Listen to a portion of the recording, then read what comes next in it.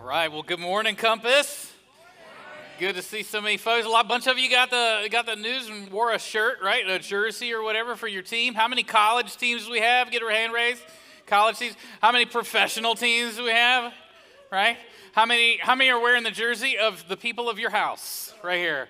Like you're wearing regular, normal clothes. All right. That's good. That's good. That works.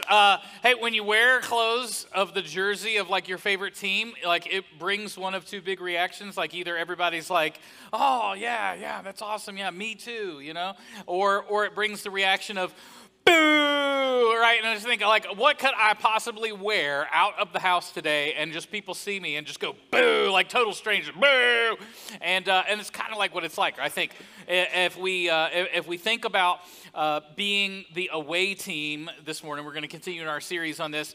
It's sort of like we wear a jersey that identifies us with a team that's not the home team, not the favorite team. And you might get some people who like, hey, wow, me too, that's awesome. Or you might get some other folks who like instantly are kind of like, boo, and that's what we're saying. As Christians living in our culture, we're supposed to be distinctive and different, but also we're in a culture that increasingly is less interested in things of Jesus, increasingly less interested in the church, and maybe even go a step further, increasingly antagonistic towards the church. Maybe to use another analogy this morning, and maybe a different way to kind of picture all this. I went to a steakhouse here recently, and we don't do that a lot. We go once in a while. Somebody was really excited about that, and that's cool. Honestly, I kind of go more than just for the steak. I go for those free rolls, a.k.a. the donuts with the cinnamon butter. You know what I'm talking about? That they come out, and they just keep bringing them. Has anybody ever reached the limit, like where they said, I'm sorry, we can't bring you any more? Like, I'm still trying to test that limit and find out how many I can possibly have. It's not good for me, so that's why we don't go very often. But we went to the steakhouse. Anybody else like eating like steak? You just grilled meat. Like, that's what I want. Okay, all right, good. All right, so it got me thinking, have you ever tried to invite a vegetarian to go with you? Okay, all right. Like you invite a vegetarian. What's the appeal there? Like, what's the pitch? Hey, come to a steakhouse with me. You can have lots of good vegetables, right? Or like you can have potatoes with butter and cream and bacon. It just doesn't work. I think the sales pitch is a little tough to get somebody who's a vegetarian to come to a steakhouse. But that is the mission, friends.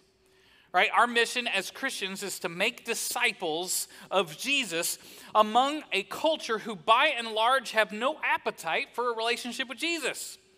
Right? Now don't make any mistake. People want a better life.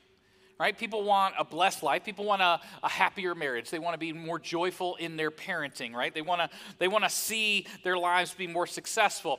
Does God have a part in that? Maybe. Does the church have a part in that? Definitely not. Right? That's kind of our culture. And sharing your faith as Christians as a counterculture, I think, is just like trying to convince vegetarians to eat steak. Like, how do you get somebody who's a vegetarian even in the door of a steakhouse? How do you get them to taste a piece of beef that hasn't been cooked past its death, resurrection, and second death? Or as some of you call it, well done. Right? Maybe most of you, here's the thing. I think the better analogy, maybe most of you already love meat, right? Maybe there's very few vegetarians or vegans in the room or wherever. So maybe the better analogy is kind of put the shoe on the other foot. What if we considered ourselves, right? Most people, you already love meat, you already love steak, you already love it medium rare, the way God intended. And so the difficult thing is to imagine how would we get a whole culture of meat eaters to become vegetarians? Maybe that's the way to look at it. How do we get these Christians, right, who are like essentially the world's vegans, right?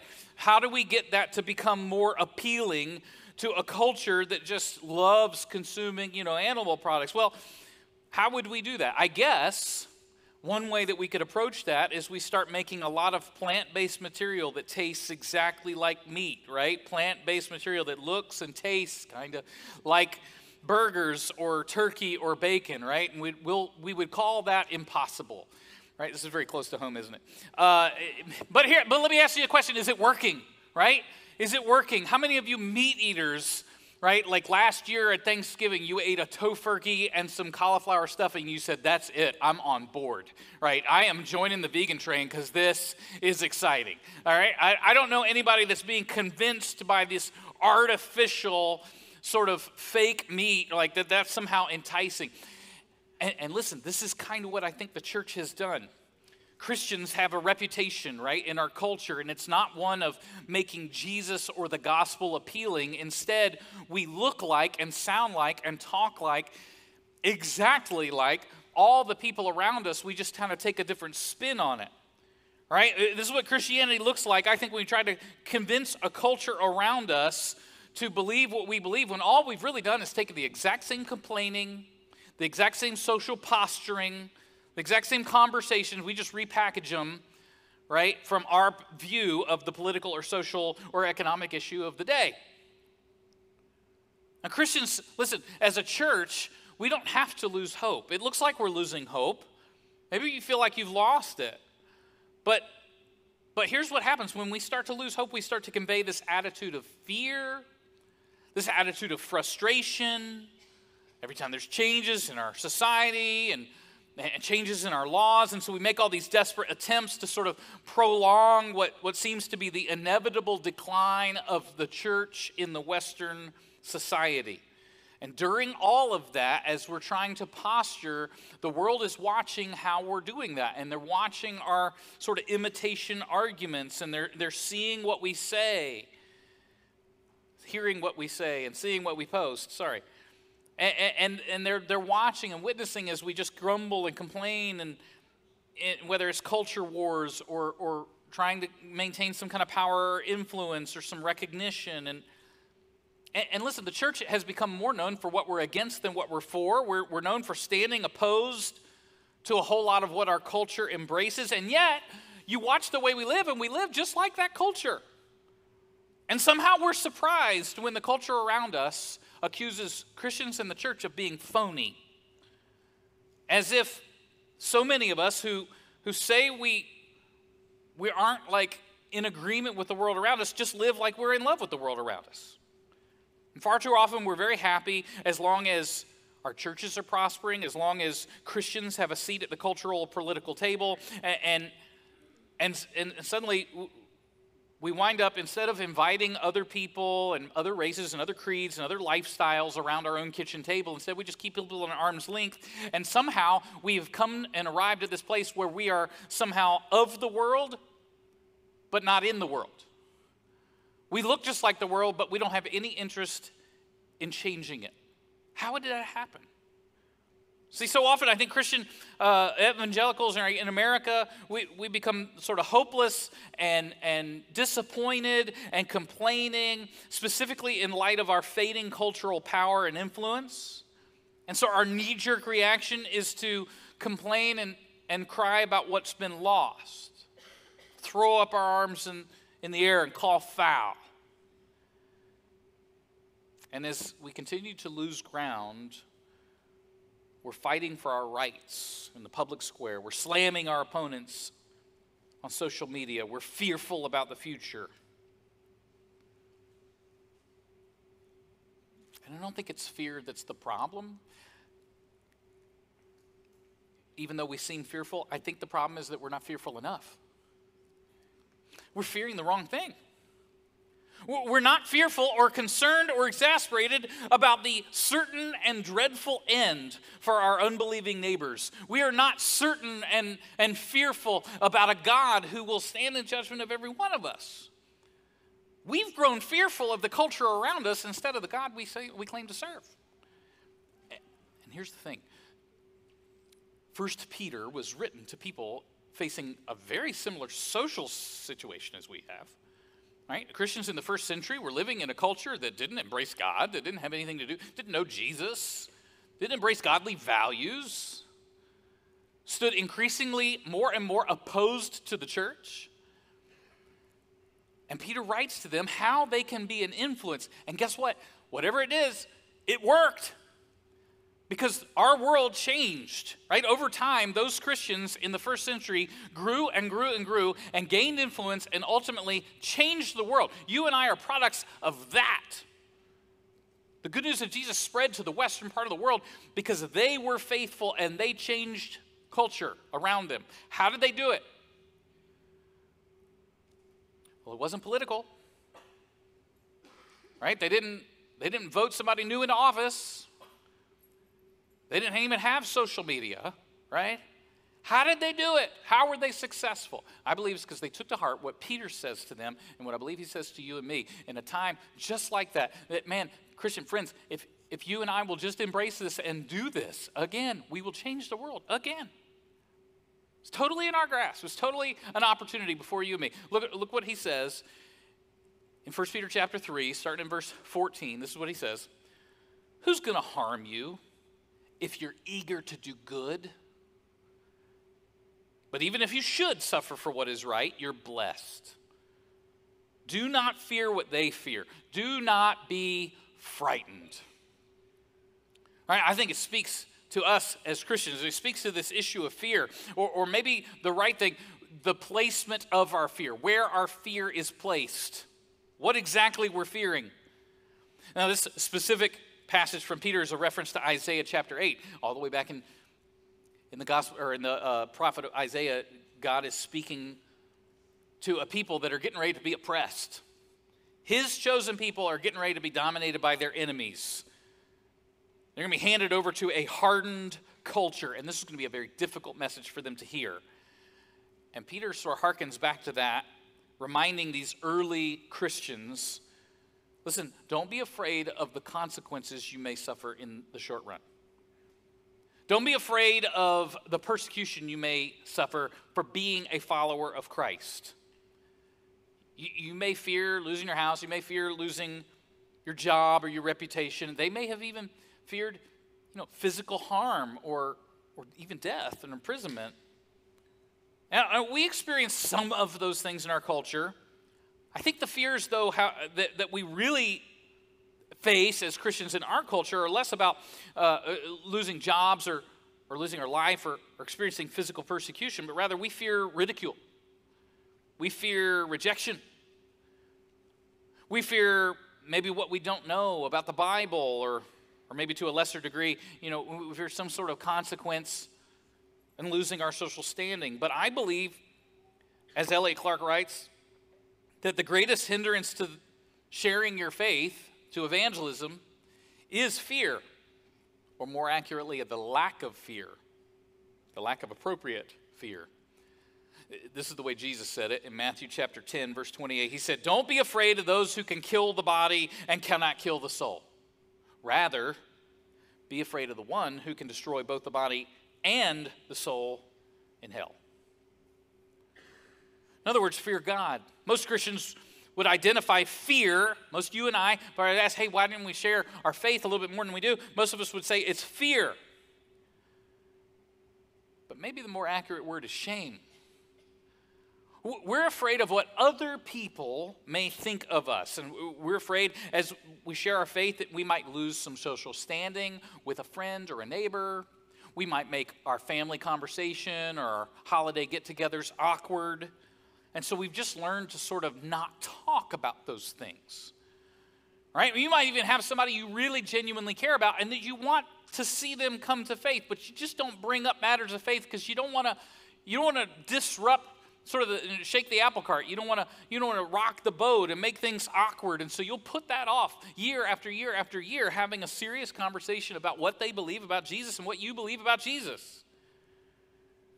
But I think the result is that all of our efforts as Christians in evangelism have moved out of the one-on-one interpersonal relationships we have, and instead we've become content to just let other people do it. And what's really absent is the fear of God. See, I think we've come to believe that the most effective way to share Jesus is to be positive and encouraging, right? Have that good music on the radio. We assume the way to win the masses is by rebranding our church to offer a better life, better marriage, better finances.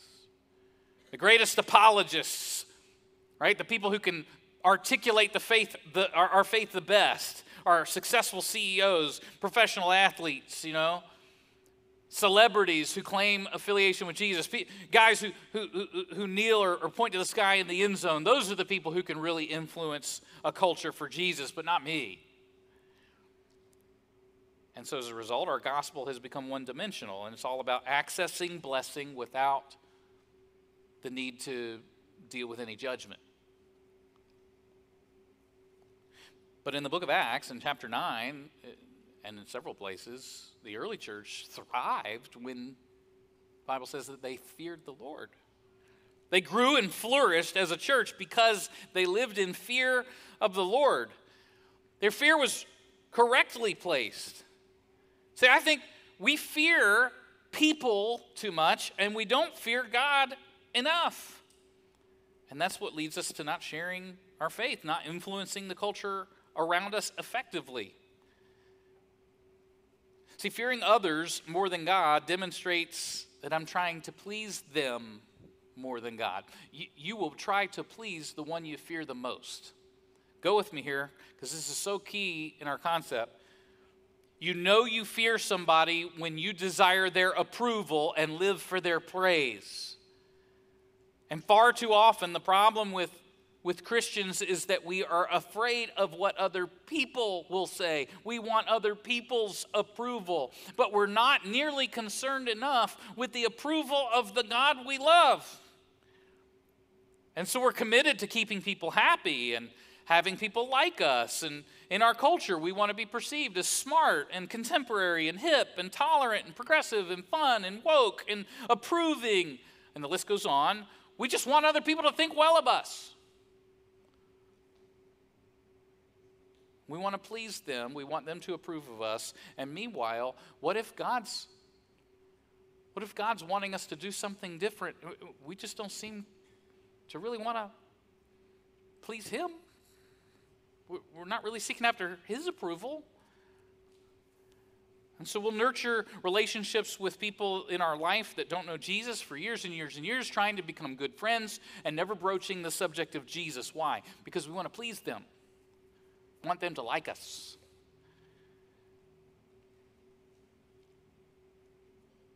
Now, what is appropriate Christian fear? Well, we're not supposed to be terrified, right? We're not supposed to be known as people who are just afraid and alarmed. According to Peter, we shouldn't tremble in fear at the thought of losing influence or losing standing or having a school board decision go the wrong way or a Supreme Court decision that changes the culture around us. If that's what we're afraid of, if that's really what we spend the most time talking about, we're preaching the wrong gospel. We're telling people that our greatest fear is the loss of money or power or influence in this life, instead of saying our greatest fear is that we or they might enter eternity without Jesus. And if we're not preaching the real gospel, we're preaching a gospel that looks exactly like the culture around us, which is why it's not any gospel at all, which is why we're not influencing the culture around us, because we don't look any different. We're just trying to win a political or a social war or an economic war. Well, that's no different from anybody else. See, in a world teeming with reasons to be terrified, Peter writes to these early Christians and says the only thing you need to be afraid of is the Lord. Fear the Lord. Consider our heart disposition in speaking to our neighbors and our friends about Jesus with this distinction in mind. We're supposed to fear God, not people. If that was true of you and me, how would it change how we interact with the world around us? If that was really true. If our primary aim was to please God and seek His approval instead of other people, how would we act differently? See, it's that fear of God, along with an appropriate fear of the coming judgment, that is a compelling motivation for you and me to open our mouth when it comes to sharing the gospel with somebody else.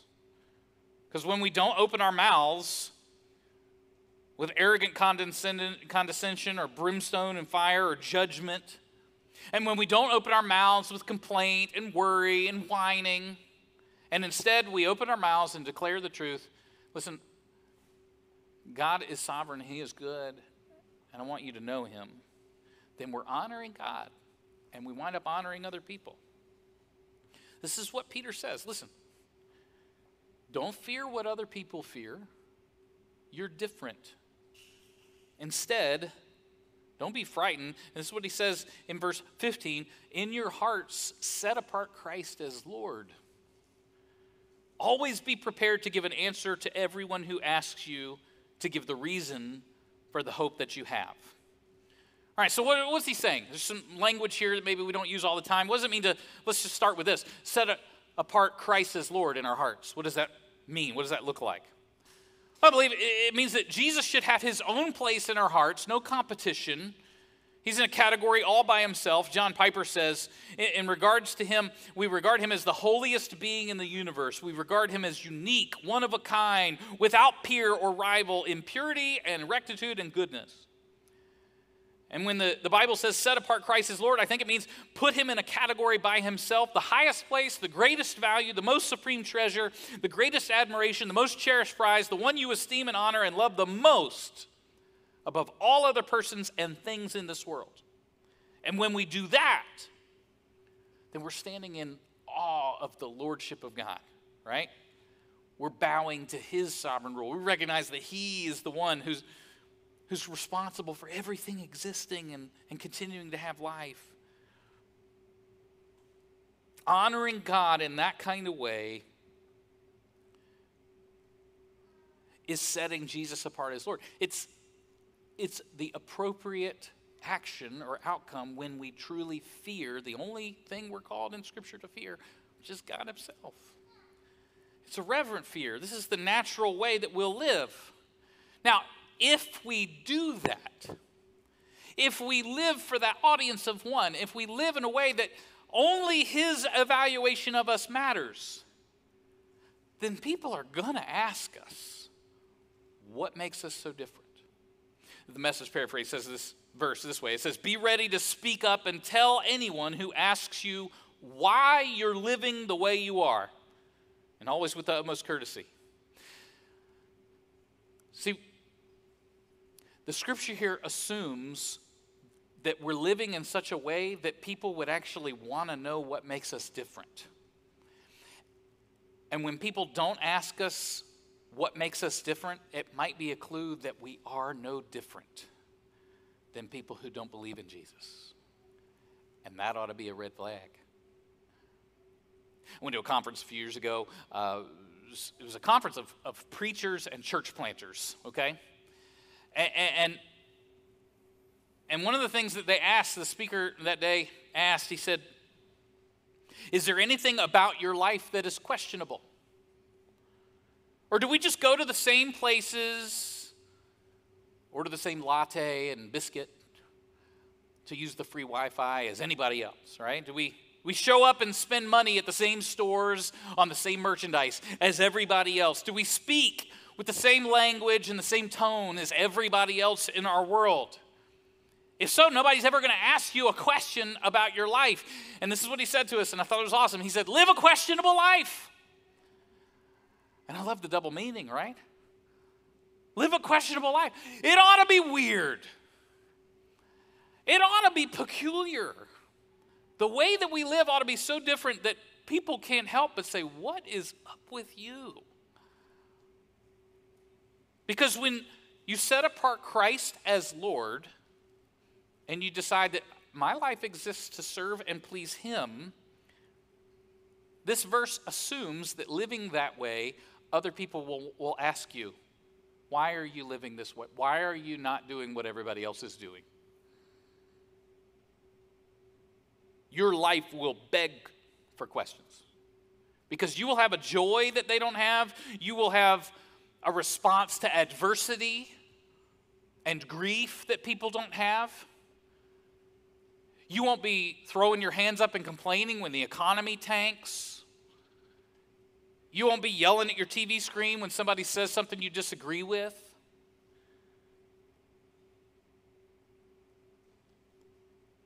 See, Peter assumes that we're going to live in a way that so defies the cultural norms around us that people are just going to say, what is up with you? And then we're supposed to be prepared to give an answer for the reason of the hope that we have in Jesus. See, I think a lot of people, if you've read this verse before, and if you've been a Christian a long time, you've probably heard this verse before. A lot of times we use it as sort of the rationale is go educate yourself on how to explain the gospel, the content, right? You need enough Bible knowledge so that you're ready to answer Bible questions. You're ready to sort of describe your faith. And I'm not saying that there's not some content there. I mean, we need to be able to explain the gospel. Hey, I'm different because I believe in Jesus. Jesus lived a sinless life. Sin separates us from God, and he's the only way that we can kind of reconnect with God. God provided a way for us to be reconciled to him. So when Jesus died on the cross, he canceled out my debt of sin. God doesn't force me to love him, but because I choose to follow Jesus, he has given me, he's gifted me, he's given me this grace, this good gift that I didn't deserve, of righteousness that belonged to Jesus. And Jesus traded places with me. I deserved a penalty, but he took it. And there's content there. You have to share content. But nobody wants to hear your content if your life's not any different. If you're not living a distinctive way, if there's nothing questionable about it. You don't have to defend a life that looks exactly like everybody else's. And so, listen, he's calling us to be distinctive enough that people will ask. And then he says in verse 16, do it with gentleness and respect. Some of you need to underline that today. Gentleness and respect. Gentleness and respect. This would change the way you interact with people. Okay? You think this would improve the reputation of Christians in America if everything we said and did to represent Jesus was done with gentleness and respect, keeping a clear conscience, so that those who speak maliciously against our good behavior in Christ may be ashamed of their slander. It will be so obvious that there is no truth in the false accusations made against us that the world will notice and say, you know what, these guys are genuine, we need to know what's up. Now understand, gentleness and respect is the characteristic of how we respond to people when they start being curious about what makes us different. And I guess I just need to say this because, man, maybe I'm not saying it to any of you. I'm just saying it to the church in America. Evangelism is not a debate to be won. God has not called us to win arguments. He's called us to win people. We're supposed to win people, not arguments. And I think too often Christians are out there trying to win arguments. We're just trying to posture. We're trying to convince people. You don't have to convince people when your life proves it. You just get to explain it. This is what I liken it to, right? Because I think that this is the perception of Christians and the church in our culture, is that we're scared of everything. We're scared to loosen our position. We're scared of laws being changed. We're scared of social issues turning, right? And we're posting about that. We're posting about, prophecy, something just changed, and this is the fulfillment. It's the end of time. We're afraid. And it's just this alarming call from Christians. Like everything is like, it's an emergency for us. And yet people who don't share our faith don't see it as an emergency at all. And I think it's just like car alarms. You remember car alarms in the 80s? They came out, right? Late 80s, early 90s. And it didn't matter what kind of car you had. You could have a total piece of junk, but you would go out and you'd spend the couple $100 and you'd install this car alarm so that you could walk away from your car and go, bloop, bloop, and that made you a person of status. I got something to protect here, right? And you walk into the place and it's like, bloop, bloop. You're like, I'm important. And then, it wasn't enough just to have the car like honk repeatedly. Like, no, now that there's like Viper, let's put a snake around your car. And it wasn't really a snake. That would have been scary. No, instead, it made your car like make all these weird, bizarre noises. It was like your car was like calling in dial-up internet or something really loud on a loudspeaker. Whatever noises it was going to make. And that was like the thing. And everybody thought it was really cool for like a minute. But what happens now, right? Car alarms are just an annoyance. They're just a bother.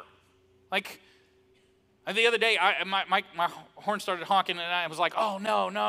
And I went out, and I must have hit the panic button or something. And I finally had to go out there, and I got it to stop, and I got the car to be quiet and everything. But much to my surprise, nobody had called the police, right? Nobody came out to see if it was broken into. They certainly didn't assume that someone like me was in a panic, right? Because, why? Because car alarms are just annoying. If a car alarm went off right now, we heard it from in here, you and I would all have one of the same two reactions. The first thought would be, is that mine? You know? And then the second would be, somebody needs to turn that thing off.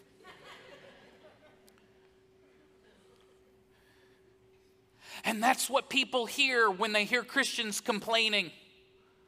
It's an annoying car alarm. Christians pointing out, prophecy's being fulfilled.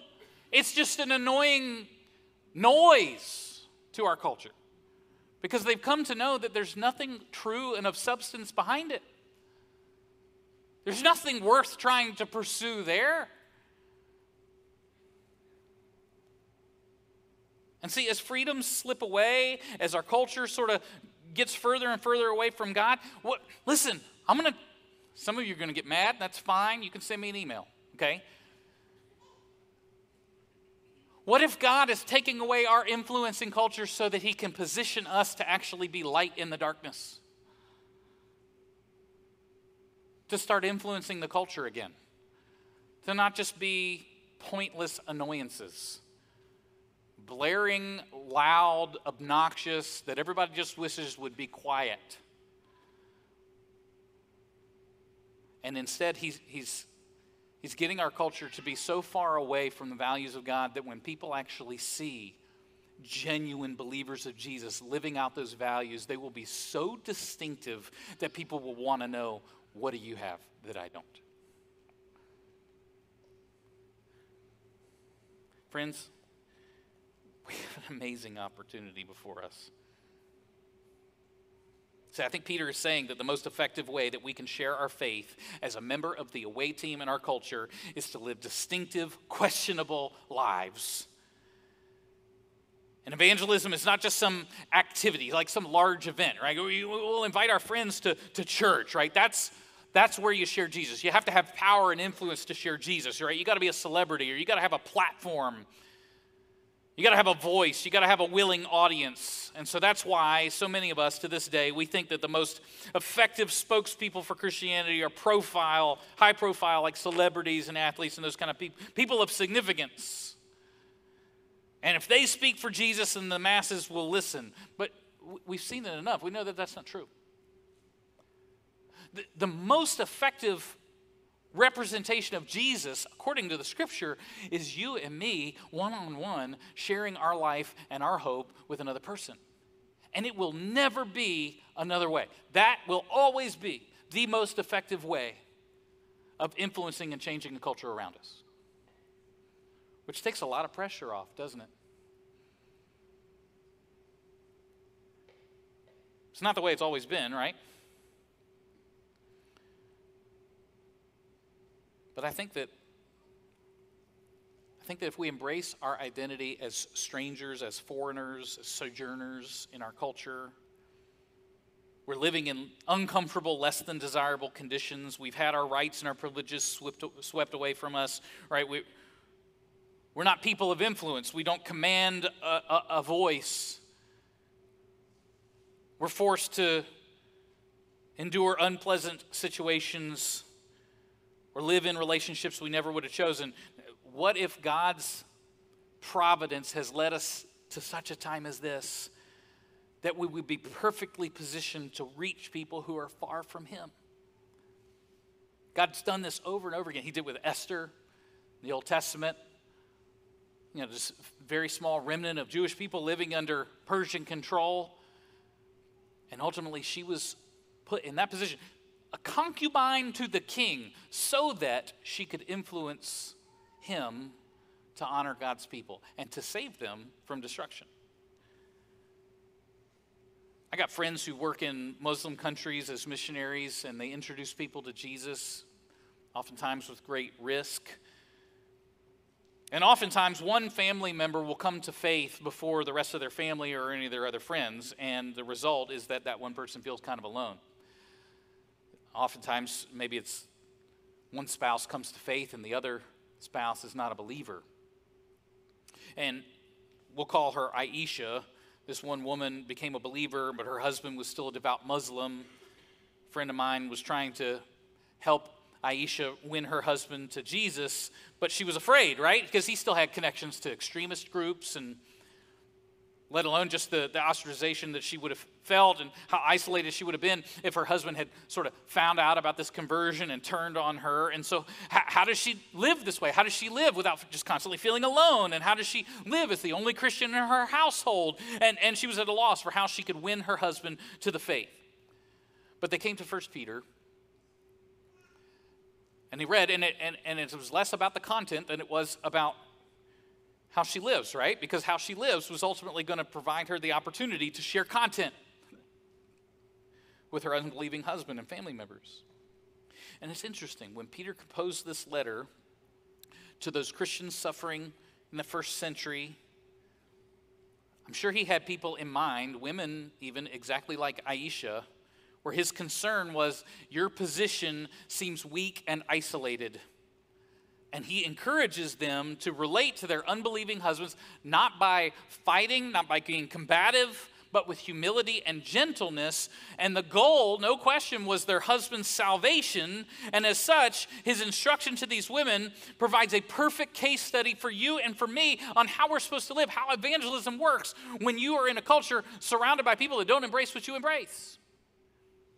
Right? I want you to see what Peter says just before this passage we've been reading, right? At the very beginning of chapter 3. At the end of chapter 2, he tells, hey, if you're a slave, we want you to obey your masters, not because slavery is right, but because you've got an opportunity to introduce them to Jesus. And then he says, in the same way, right, wives, verse 1 in chapter 3, in the same way, wives must accept the authority of your husbands, that even if some refuse to obey the good news, your godly lives will speak to them without any words, and they'll be won over by observing your pure and reverent lives. And so what's Peter saying? Well, hang with me for a second, because what he's going to say to wives specifically, I believe applies to all of us in general, but what is he saying specifically to wives? Listen, respect your husbands. If they don't believe in Jesus yet and you do, if you live in a distinctive way and you love them in a way that nobody else's wives are loving them, you show them a humility and a respect that nobody else is showing, you have this gentle and quiet spirit, suddenly they're going to start to wonder, what's gotten into you, right? What's making you different? And Peter understood that their respectful disposition was of even more importance than just saying something. It was so effectual that their husbands would be brought to faith, mainly just because they were watching how their wives were living inconsistent with this new set of values that they had because they were following Jesus. Now, especially in the case of first-generation Christians, right, it can always be difficult to live in the same four walls as people who oppose the gospel, who don't share what you believe. And I'm sympathetic and empathetic to anybody in this room today or anybody watching online who's single in the faith, right? You believe in Jesus, but your spouse is not on the same page. I get it. But you can use your influence rather than to manipulate or whine or shame or provoke or exclude or intimidate. You can use your influence to honor and respect. Those are your two choices, and Peter says you choose the latter because that will lead them to faith in Jesus. Now, I don't think Peter is just talking to slaves or to people with authority over them. He's not just talking to employees who are trying to win over their non-Christian boss. And I don't think he's just talking to wives who have unbelieving husbands, or even husbands who have unbelieving wives, kids who have unbelieving parents. I think he's talking to all Christians. Listen, if you will live in a way that evokes humility and gentleness and kindness and patience and dignity, people will ask, what is going on with you?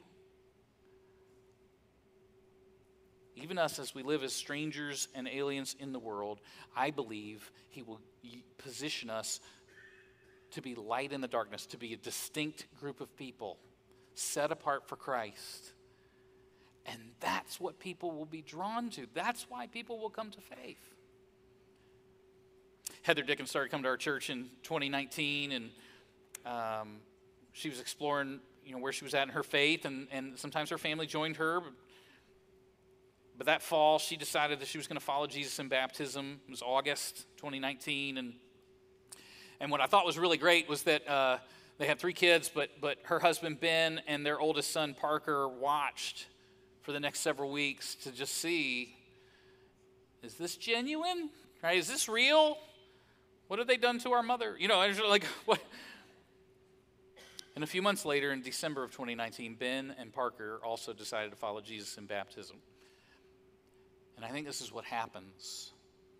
Some of you are waiting for your spouse, your kids, your family members to come to the same place as you are in faith, when God is telling you, no, you step forward and you do it with gentleness and you do it with humility and you serve the Lord, and they can't help but ask, is this real? And when they see that it is, they'll follow. Humility and gentleness are not just appropriate behavior for women in a patriarchal society. Gentleness and humility and respect is supposed to characterize every one of us Christians living everywhere, because we're supposed to honor everyone, especially people who don't share our faith or values. Listen, we are not called to protest and fight and argue to win an argument.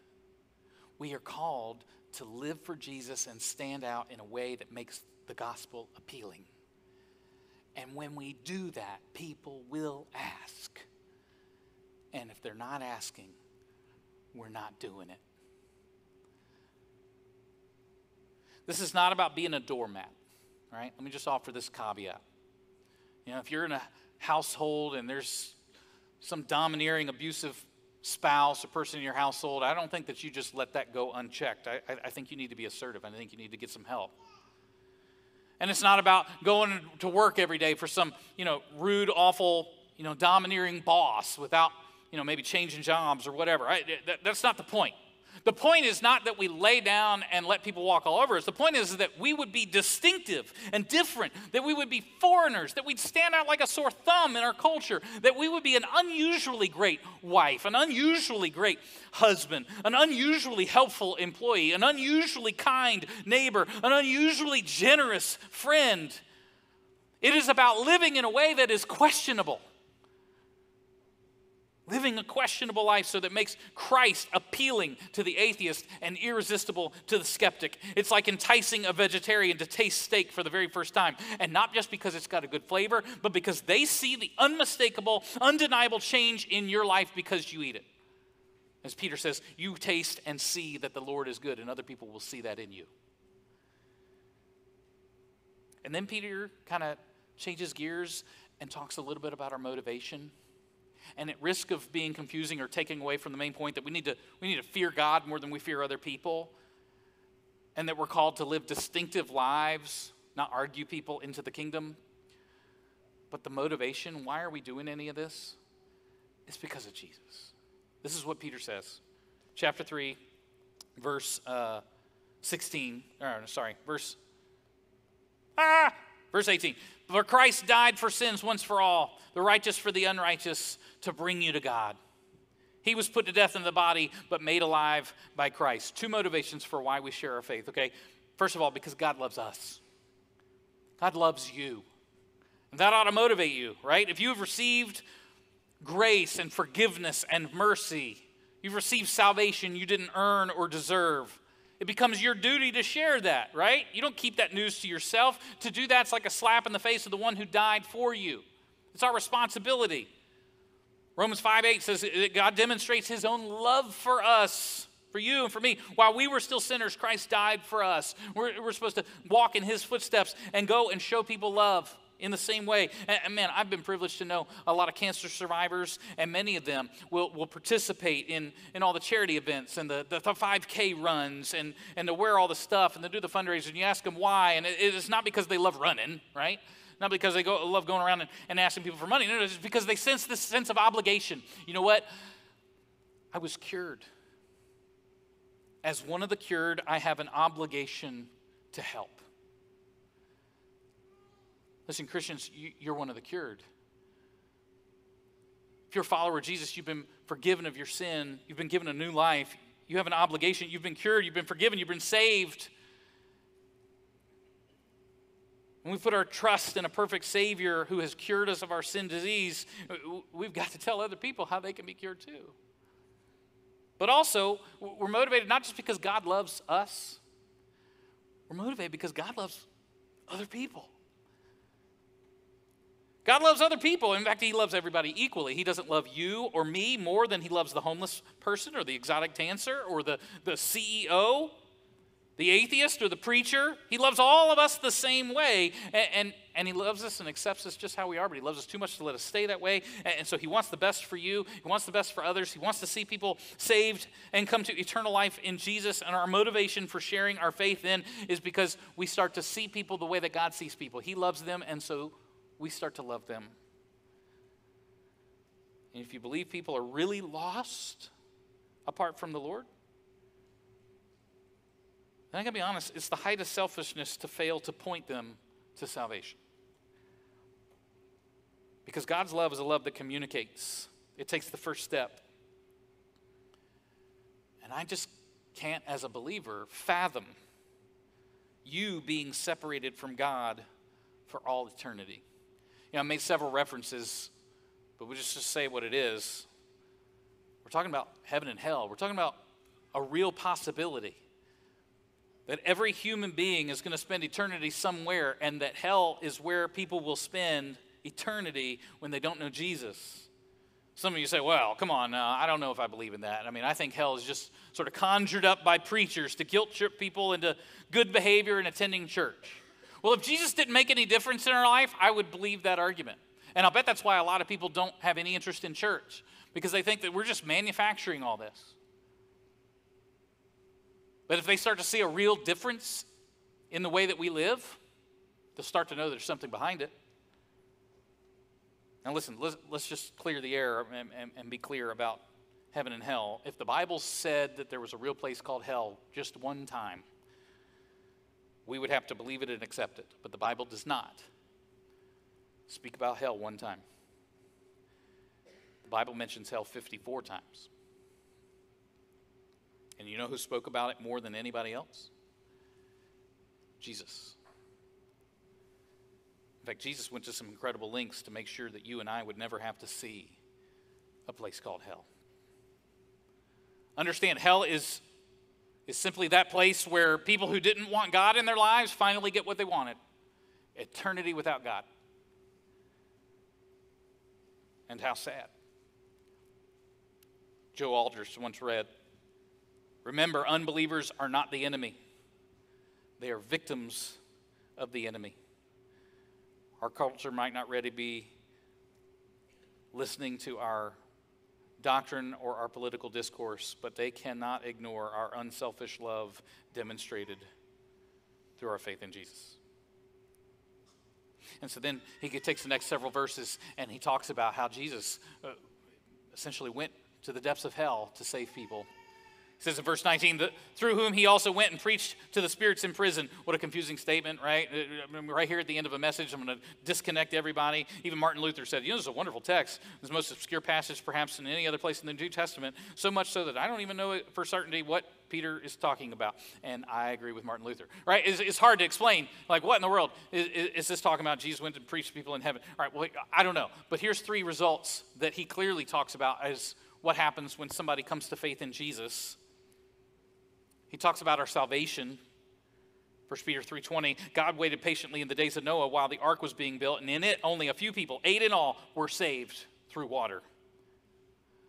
All right, God is on a rescue mission. He wants to save as many people as want to believe. And when you put your trust in Jesus, you are saved. But then he says a couple other things. And this water symbolizes baptism that now saves you also. Not the removal of dirt from the body, but the pledge of a good conscience towards God. It saves you by the resurrection of Jesus Christ. What does it mean baptism saves you? Mike Graham was a leader at my home church, and he became a successful business person and then eventually decided to leave that career and entered the ministry. But pretty early in that ministry, he was called on a Sunday morning to baptize a gentleman. And so he took the gentleman's confession, I believe Jesus is the Christ, Son of the living God. my Lord and Savior. And because it's the first time he'd ever baptized anybody, he got a little confused, and he said, I now pronounce you baptized, right? And he baptized him, and he recovered well. He did okay, but he didn't get asked to do a lot of baptisms after that. Incidentally, he did pick up a lot of weddings, right? But if you think about it, what he said is not far off. Baptism, in a sense, is a wedding. The Bible says we are united with Jesus in baptism. We're united with him in his death so that we'll be united with him in a resurrection. What a moment of joy. And Peter says in this passage, baptism now saves you. It's not the removal of filth from the flesh. It's not like taking a bath. It's the pledge of a good conscience. Another translation says that this word, it means it's the appeal of a good conscience. It's an ask. Baptism is where we request that, God, would you save me? It's not the water that's magical. It's your faith. Without faith and commitment to Jesus, baptism just makes you a soaked sinner. But when we humble ourselves in baptism, we're taking that first step into a life of humility. We're being obedient to what was commanded by the one that we're saying is our Lord. And if he commanded it, surely I can do it. Or as Leroy Lawson says, in baptism, you're presenting yourself as a candidate for God's forgiveness. And God meets you in the water and somehow puts you in contact with the blood of his son Jesus, which cleanses you and washes you from all sin. And the third thing that Peter says happens, verse 22, that Jesus has gone into heaven and is at God's right hand with angels, authorities, and powers in submission to him. Listen, friends, Jesus has already won the victory. Our job is not to fight his battle. Our job is to live like him. And to be ready to answer the question, because when you live like Jesus, people are going to have questions. Somebody said, there's a great quote out there, preach the gospel, but if necessary, use words. It's like, you know what? You got to use words. You got to tell people about Jesus. But nobody's ever going to ask,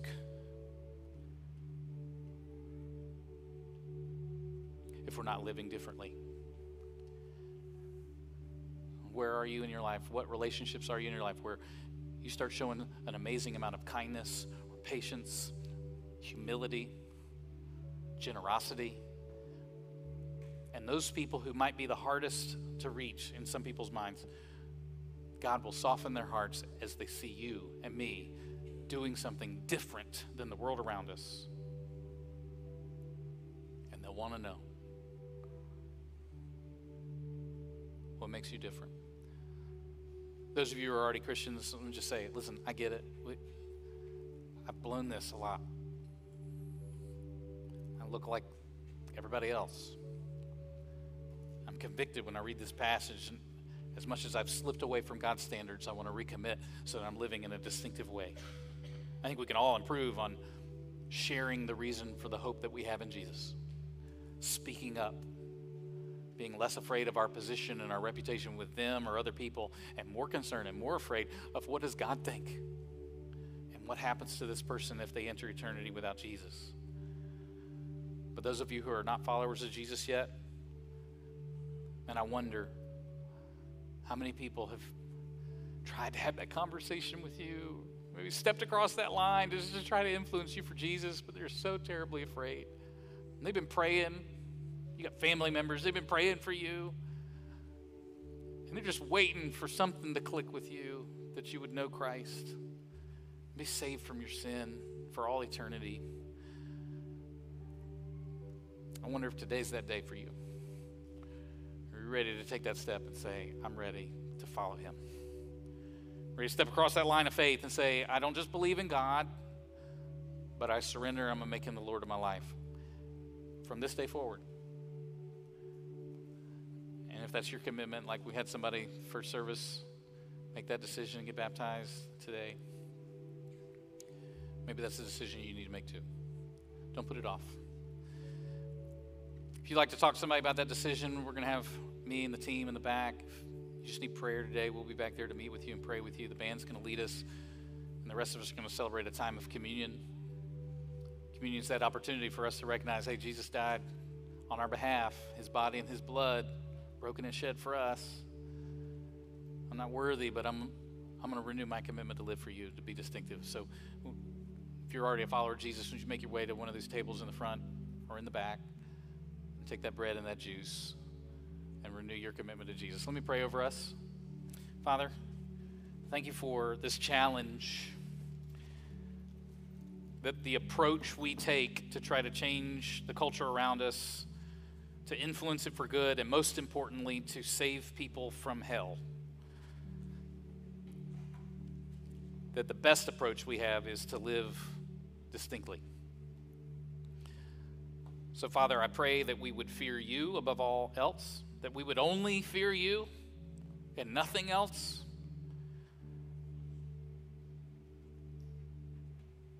So that we'll not be afraid of what other people say when we stand up and live for you. And we won't wait to broach the subject of Jesus with our unbelieving relative or friend or neighbor. But God, that we don't have to be belligerent. We don't have to be argumentative. We don't have to lament that culture's changing all around us. That could be exactly what you're going to use to once again use your church to change the world. Would you use us right now, God, to change our families, our neighborhoods, our community? Would you use your church once again? That's us. Would you use us to turn our world upside down so that other people would find and follow Jesus too? Starting with us, God, would you change our world for Christ? In Jesus' name.